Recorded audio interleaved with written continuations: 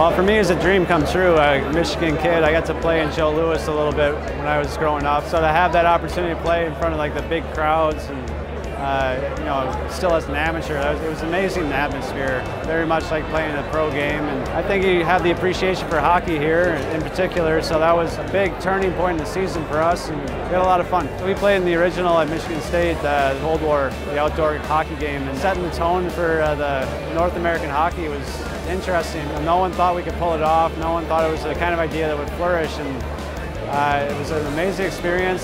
75,000 people is a lot different than 18 to 20. That energy and that feeling, and even like the pregame feeling more like a tailgate kind of vibe is a lot of fun.